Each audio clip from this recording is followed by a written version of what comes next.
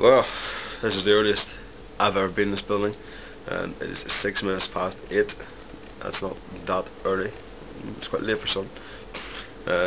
I'm in to do some mapping for the big bike ride, which is our massive campaign in May. Jules is away swimming. Nat is, I don't know, and Tommy is probably in bed. But I can't find the map, so that could be a bit of a problem. Well, give it a temptation. It looks like I'm going to go upstairs for a cheap and nasty fry-up, just after buying some Cheerios and cornflakes. This is not a good sign if I'm going to do 180 miles in a relatively short amount of time for someone who doesn't cycle all the time.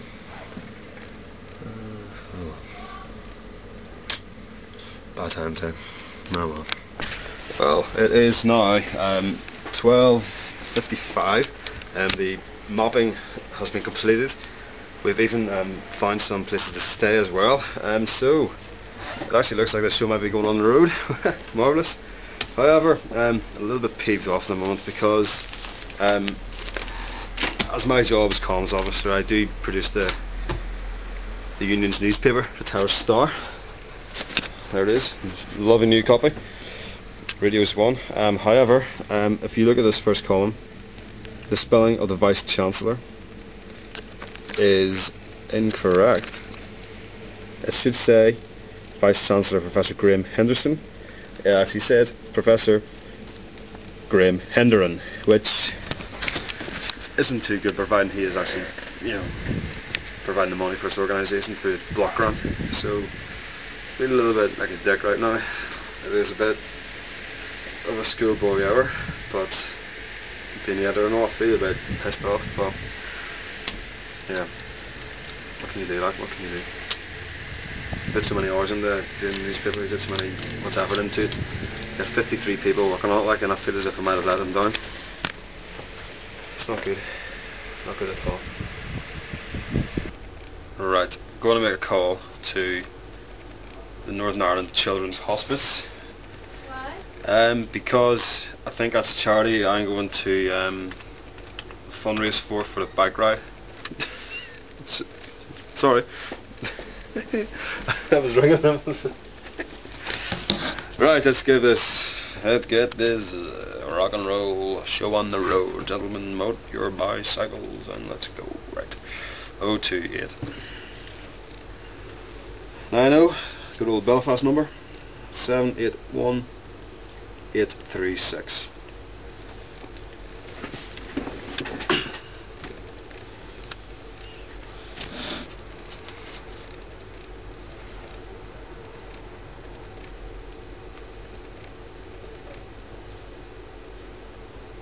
Must be in their lunch.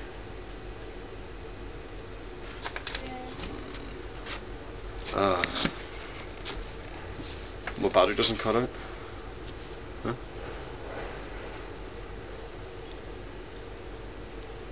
See, every time I talk it makes like a wee squeaking noise. That's weird.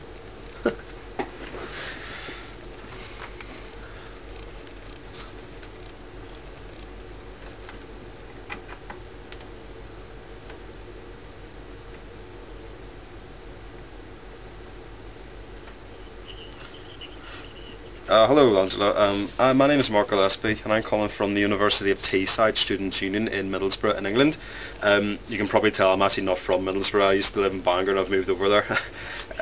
Basically what I'm the communications officer, and basically I'm in a vice presidential role elected by students to lead the Students' Union. And what we do is we run various campaigns to highlight issues to do with student welfare, academic issues, wellbeing and green travel. And what we're doing is a campaign where the 4 trustees who run the Students' Union are going to cycle from Whitehaven to Teesside to raise awareness for certain issues. Now we want to raise money as well for our own individual charities, and because I'm from Northern Ireland I wanted to choose a charity from back home, and I've decided to choose the Northern Ireland Children's Hospice. And I just wanted to know how, if there's how I can help really, just how,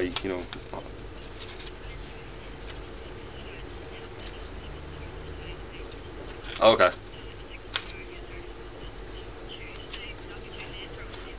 It's still very early stages. We're not going to do this until the 1st of May. Yeah, it's Teesside. It's Teesside. Yeah, that's the one. I'll give you both. My telephone number is 07977 508025. Yeah, and my email address is m.gillespie. Yep, at T's, that's TEE and 1S .ac.uk. Yeah. Yeah, it's it'll be from Whitehaven in the hour. So it's basically, it's called, the route we're going to do is run by Sustrans. They're like a cycle organisation who champion sustainable transport, hence the name Sustrans. They have set up a cycle route at, it's called the Coast to Coast, or Sea to Sea for short. Well, it's the end of today. This has been my video blog. Jules has had a bit of a cameo performance. It started off well today. It's been a bit tough in the end, to be honest, because, for example, I'll just show you this.